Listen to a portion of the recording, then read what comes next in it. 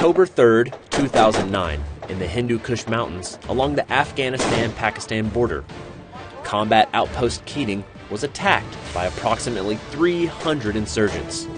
Combat Keating was positioned at the bottom of a constricted, bowl-shaped valley.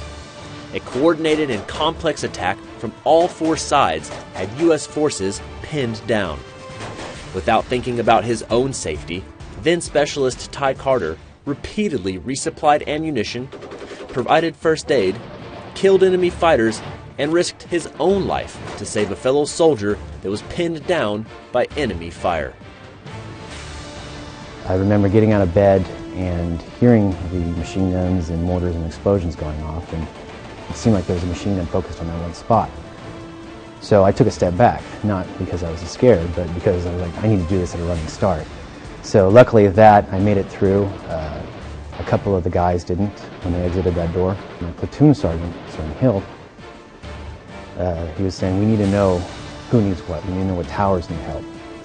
And I was out of breath, but I was able to yell, everyone needs everything.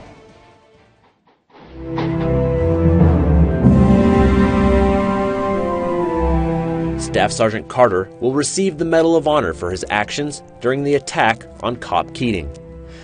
After all that he has been through and all that he has done, Staff Sergeant Carter remains humble and grateful for the fallen soldiers and their families.